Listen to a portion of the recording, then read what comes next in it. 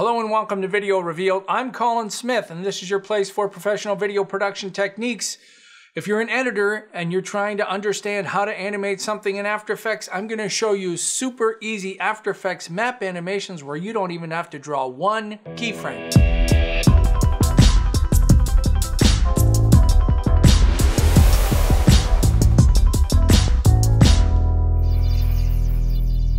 First, I got to give a shout out to Tim Krakowski over at Adobe Systems on the After Effects team. Great guy, always a wonderful resource for me. I started playing around with this and he really helped me find the absolute easiest way.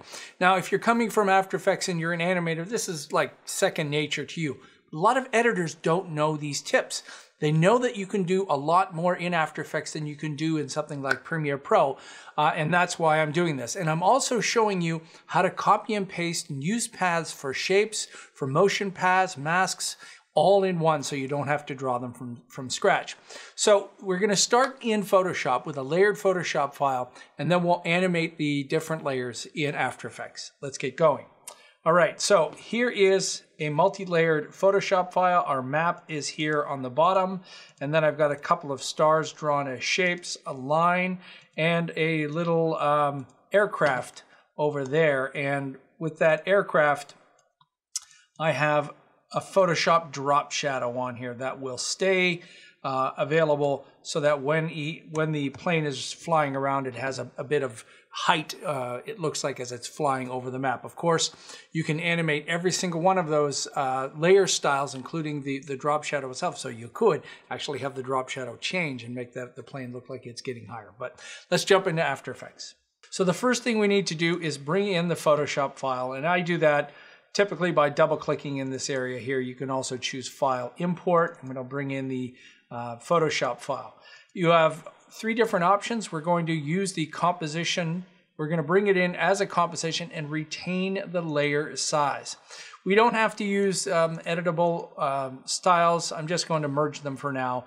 You want to leave them editable if you want to edit those properties later. Click OK, and it comes in as this comp. Double click on it, open it up, and here we have each one of the same layers that we had in Photoshop. That's nothing new, but it's important to understand. So you'll notice that obviously we have no animation in here yet. How do we get the animation? Well, if you look at the line, this is the path that was drawn inside Photoshop. If you hit the M key for mask, you'll see the mask path. One really, really important part of After Effects is we're going to be copying mask paths and position information and shape paths. You have to twirl down and dig down and click on things. If you just click on one thing and paste, every time you have vector information in the clipboard, it will always come in as a mask. Sometimes you want this, but sometimes you don't. If you don't, you got to find where you want to paste the information. So right now we're going to grab the information from this red line. I want you to notice that by default, After Effects thinks that this open path is a closed path. It drew the line, but then it finished by connecting the end point to the beginning point. We don't want that. Tim gave me a really easy way to correct that. All right, so let's select the path and copy that. And we can just choose Control-C or Command-C on the Mac. Now that we've copied this from the line, we can turn the line off. We don't need that line anymore. Click on the aircraft and tap the P key for position information. And I want mine to start about 2 seconds in. So I'll select the position property and paste.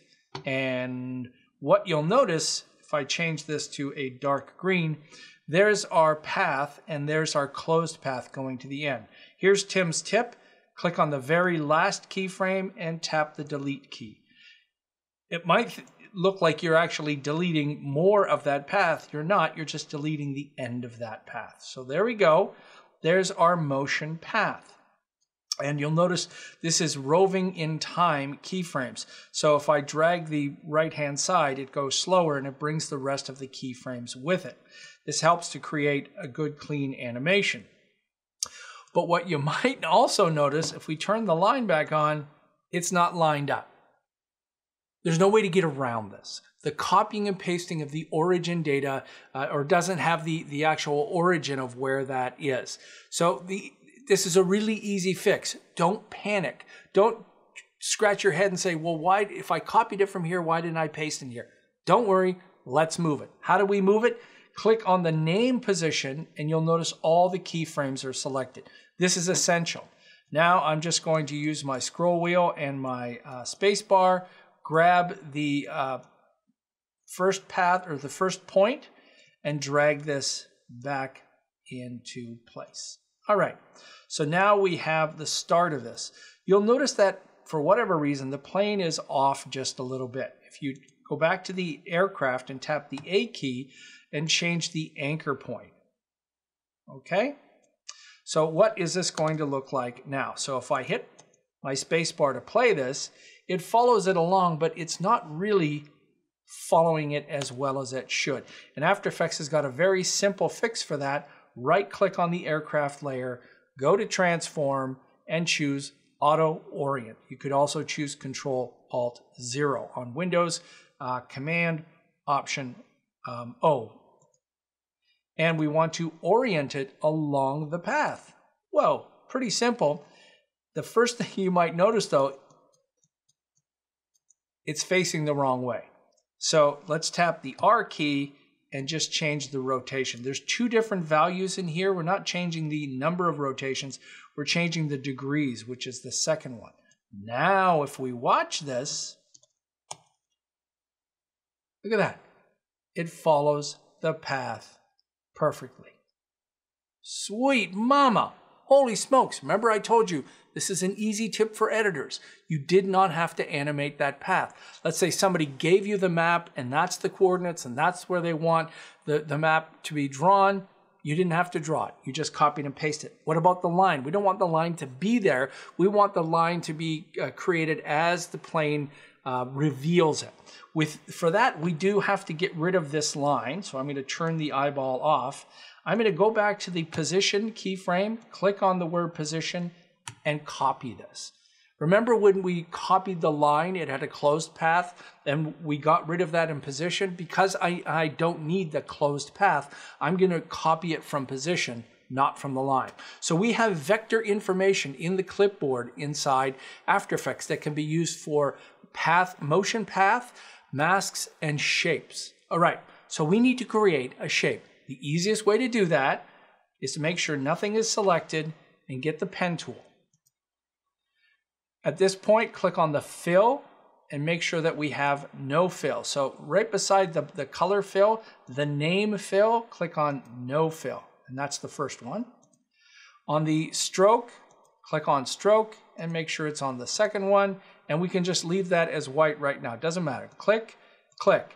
And I like to do it this way because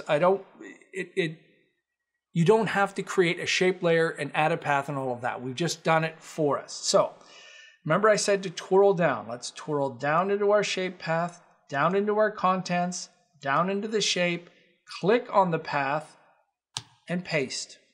And again, we've pasted in the path, but it's way the heck over there. So let's click on one of the points and drag that back over to there. You know, it might not hurt to turn the line back on at this time just to see if we've got it lined up the way we should. Make sure you have the whole thing selected. All right. So how do we draw this? Because right now it's just a shape. Well, let's go to where our first keyframe is for the plane taking off. And what's interesting about these shape layers is this little add right here. And that's in the contents. Click on that little triangle and choose trim paths. And you'll see a new parameter show up. And if we twirl this down, there's a start and an end point. Let's go to the end point and drag this back. Oh, look at that. There is our path. So we're going to start with the end at 0, add a keyframe. We're going to go to the end of where the path is drawn, and I'm holding the shift key as I move my playhead and it snaps to that. And then I'm going to change the end value to 100%. Now the only thing we have to do is go to the stroke, change the color, change the size, make this 10 points, and just below the stroke, there are dashes. There are no dashes by default. If I click in here, I'll add a dash. I'm going to make my dash 25, and now watch what happens. Now the plane flies over, and it looks like it's revealing. The only error we have here is the dashes are above the plane, so we need to change the order of that. So let's twirl these up, make sure that the aircraft is above everything else. Right, there we go. There's the drawing of the path and the airplane flying along. Now the only thing I added on top of this, just to make this a little bit more interesting, is I brought in this giant 8K cloud layer. There's a link in the description where you can download this. And I'll bring this over top of the map itself. Hit the scale, S key for scale, and we'll scale this down a little bit. Hit the P key and move the position to the left. We're going to add a position keyframe. Go to the end.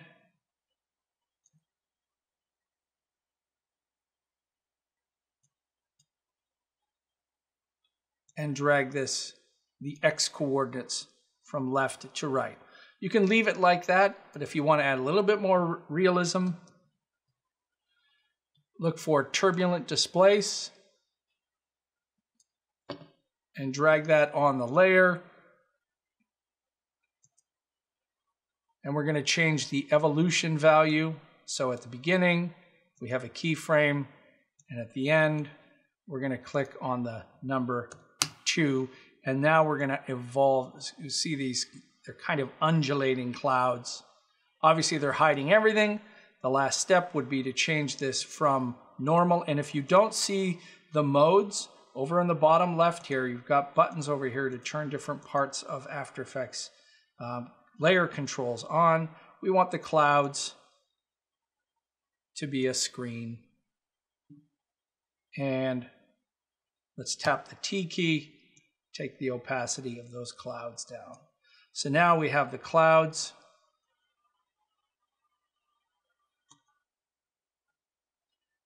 Now we have the clouds floating around and the plane and the stroke all in one. We did have to add a couple of keyframes for the clouds and the turbulent displace, but not that hard. And you can leave them off. I'm just trying to take this to another level to show you all of the things that you could do with all the layers inside. So if you're an editor and you're looking at After Effects and you're scratching your head saying, how do I get the best of it? What I really wanted this to show you, especially last week, if you watched me show you how to do this in Premiere Pro, there were a lot of masking steps you had to do to move that around. And in here, we just did it by copying and pasting our effects very, very easily without having to draw any keyframes. Wow. I hope you found that informative. If you're new to VideoRevealed, come on, take a moment, please, and subscribe. If you've already seen the value that you have here at VideoRevealed, then I'm asking you please to support us at Patreon. Something as simple as $1 a month is going to make a difference to us, really will. So please support us. We thank everyone, and thanks again for Tim. Thanks for Tim at Adobe for his help on this tutorial, just to clean it up a little bit and make it simple. Well, my name is Colin Smith, and it's my job to get you looking your best.